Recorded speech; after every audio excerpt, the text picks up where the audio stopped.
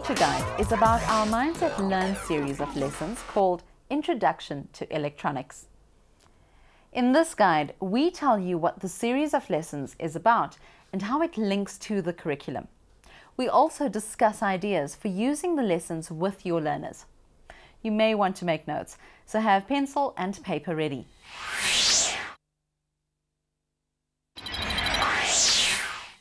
There are 4 lessons in this series in which we show how different materials are affected by electricity. We do this by investigating the relationship between potential difference and current for conductors, insulators, and semiconductors. We also show how these materials are used to make different electronic components, including resistors, capacitors, diodes, and LEDs.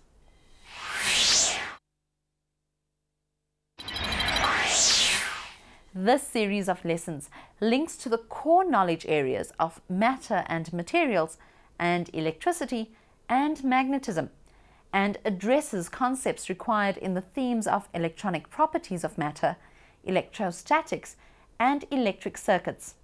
In this series, we have conducted experiments in order to support an inquiry approach and to assist learners in the construction of the required concepts. In this way, we have addressed the assessment standards related to learning outcomes 1 and 2. We also show how electronic devices are used all around us. This clearly shows how science and technology has impacted society, and so will give you opportunities to address some of the assessment standards of learning outcome 3. The learning outcome and assessment standards for each lesson are stated at the beginning of each video lesson in the series. In addition, lesson outcomes linked to these are also given for each lesson.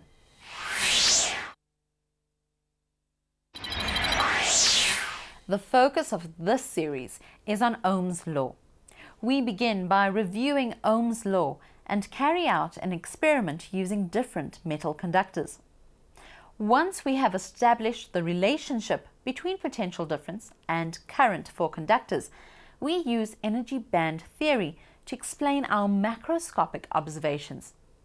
We apply the same experimental procedure to insulators and use energy band theory to explain why insulators do not allow charge to move. We then show how insulators fulfill an important function in capacitors. In the last 2 lessons, we focus on semiconductors and show that silicon behaves as an insulator at low temperature and as a conductor at high temperature. We examine how silicon is doped to make N and P-type semiconductors and explore what happens at a P-N junction. We show how the P-N junction allows a diode to control the direction of current and see how light-emitting diodes work.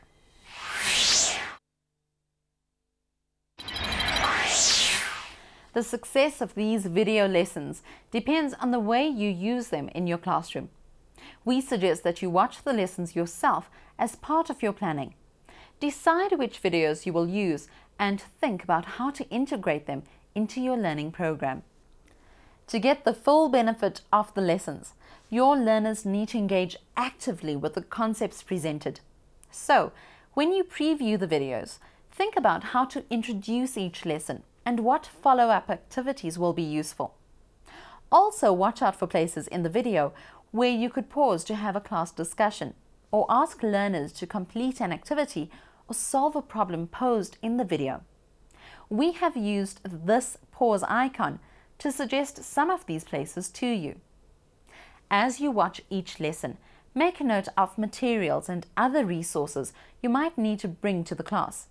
For example, you could get your learners to test different electronic components such as resistors, capacitors, and diodes in a simple circuit. Assessment is an important part of teaching and learning, and the lessons provide opportunities for a range of different types of assessment. When you pause the video for learners to do an activity, you can assess their understanding of key ideas in the video and adjust your lesson plan if necessary. The task provided at the end of each lesson is always linked to at least one of the lesson outcomes, and thus provides you with a useful assessment opportunity.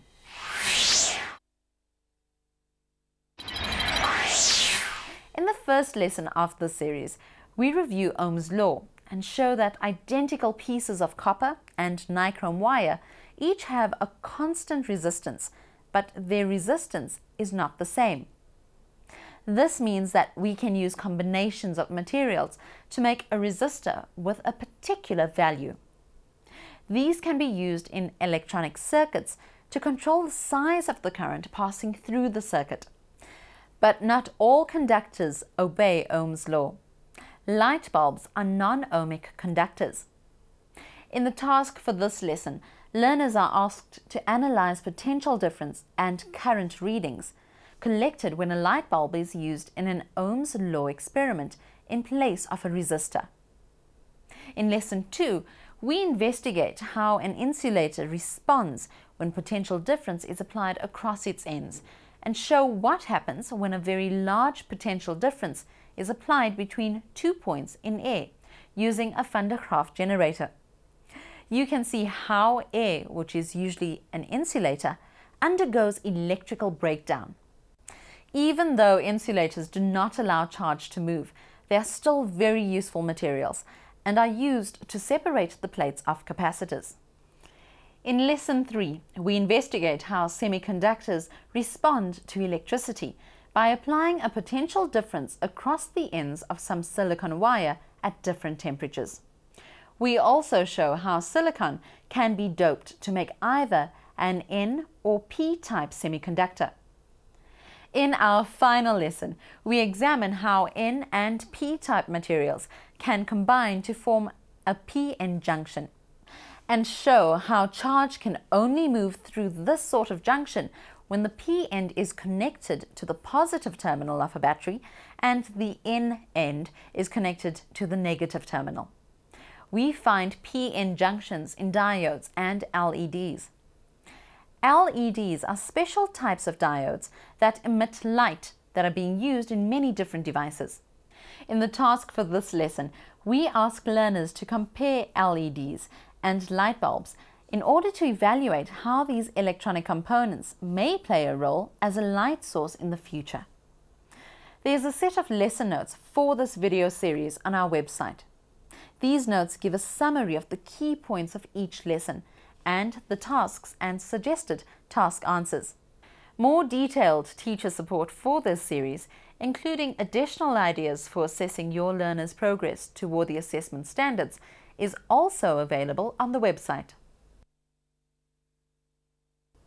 We hope this teacher guide has given you a useful overview to the series and will help you to use the Mindset resources when introducing electronics to your learners. Goodbye.